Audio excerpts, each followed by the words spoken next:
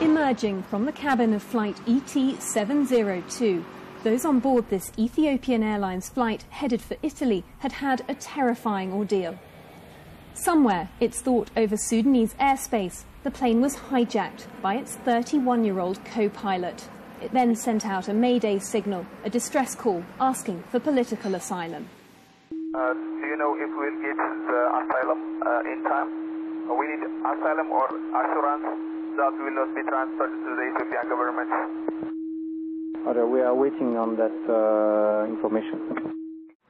With the plane fast running out of fuel, the hijacker circled Geneva Airport until authorities here gave permission to land. On landing, the co-pilot then climbed from the cockpit through the window using a rope. He handed himself into police, who were waiting on the tarmac. Il a expliqué avoir préparé son acte avant le vol. The hijacker said he planned the hijacking before the taking off. He locked himself in the cockpit when the captain went to the toilet. He attributed the hijacking to threats he received back in his own country, and he wanted to seek asylum in Switzerland. There were 202 people on board the Boeing 767. All were evacuated safely and checked by police. They were then assessed by doctors for any damage to their physical or mental health.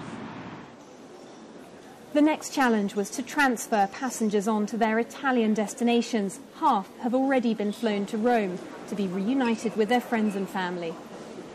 The co-pilot hijacker is still being questioned by police. If he's prosecuted in Switzerland, he could face up to 20 years in jail. Harriet Hadfield, Sky News, Geneva.